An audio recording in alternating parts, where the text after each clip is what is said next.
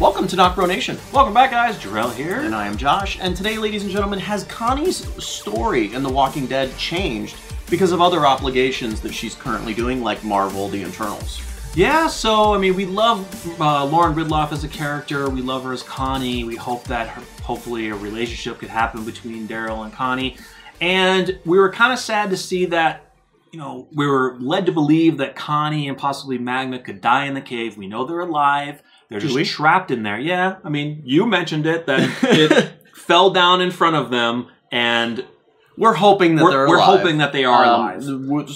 I think they are. There is not a confirmation of death, and usually if there's not a confirmation of death, it means our characters are still alive. Yeah, well, except for Madison. Anyway, that's Fear the Walking Dead. I had to throw that out there. Anyway, guys, but yeah, I mean, we're hoping that they're still alive. We believe they are. Daryl hopefully can find them, hopefully in the nick of time. But Angela Kang was actually talking with Business Insider, and they asked her, is the reason that Connie is now stuck in there due to her commitment to the Eternals?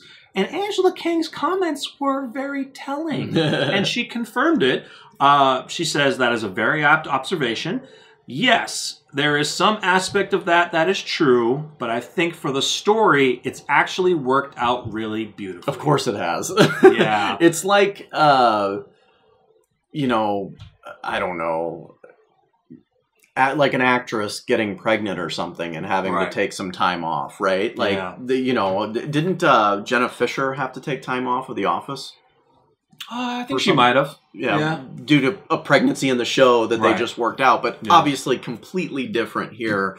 But yeah, I mean, it fits just perfect for them, her being trapped in the cave. Yeah, so I mean, of course, they were filming The Walking Dead in 2019. They actually were filming also The Eternals back then as well. And I think The Eternals have finished they finished filming. So I think there could have been scheduling conflicts as to why. But I mean, so let's trap her in a cave. Let's trap her in a cave or not show her in too many episodes. But I mean, but as far as the story, though, I mean, it kind of sounds like maybe her story would have been different. Maybe she wouldn't have been the one in the cave. Maybe it would have been somebody else. And maybe Magna. You know, I don't know. I'm okay with it, right? Like, but it just means we're probably not going to get her for a couple more episodes. I'm assuming. That's the thing, though, dude. Okay, so we're getting into episode 10, or by the time you guys watch this, it may already been past episode 10. It's going to be past episode 10, right? And episode 10 is, as we did just predictions for it and looked at promo pictures, there's maybe 1-2 shots of the cave, and that's when Daryl's first there, runs into Alpha, and then stuff happens between him and Alpha. Yeah. We never see the cave again. Yeah. And I think the next episode after that is not the hilltop, right? No, it's episode 11. Yeah. Yeah, that one's going to be episode 11 is Morning Star, so it is going to be dealing with more at the hilltop. So there could be a potential of 3 or 4 episodes before because they're not going to do it in Michonne's episode. Right. So there could be a potential of like 3 or 4 episodes before we finally get back to the cave. That's true, because like the next 2 episodes, 11 and 12, it's all going to be the hilltop. It's going to be the Battle of the Hilltop. 13's Michonne, and then we jump into 14, which, stay tuned for that. Oh my God, amazing news for episode 14. But we don't know. But the Battle of the Hilltop, we don't see Magna. Nope. We don't see Connie, at least in the pictures that we've seen. In the pictures. So I think that also confirms that, yeah, we're not going to see her for a while. We're not going to see them, or unless Daryl does make it back to the cave, and unfortunately they're both gone. No idea, though. I mean, because you got to think, they're trapped in a cave where now they can't get out. There's a ton of walkers in there. Alpha doesn't know how many of them have survived. She probably assumes they're all out of there. But still, there's walkers roaming around unless, you know, Alpha's probably not going to take the horde out until she starts attacking Hilltop. Half of it, maybe. We're still thinking, comic book-wise, the rest of the horde is not going to be out until they attack Alexandria, which could be towards the end of the season. Assuming they even do that. Assuming they even do that, yes, that's correct. So, I don't know. I think now I have a bad feeling for Connie. Well, they certainly can't wait until the end of the season to be like, hey, we made it out of the cave. So, I don't know. You know, who knows? Maybe we get it the next episode. Maybe they're just not giving us the pictures, obviously, and revealing that these two make it out, and maybe Daryl does get them. I bet you they probably learned from their mistake from showing the picture of Jerry being out before we even saw it.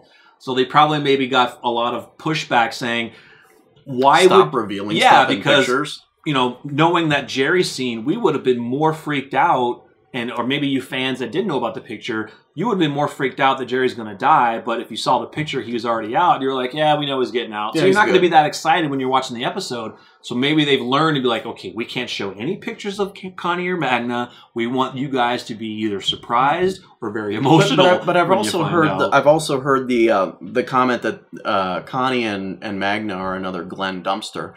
I've heard that too. Yeah, it doesn't fit, right? Because we honestly, look, there was blood gushing from Glenn's stomach. Yep.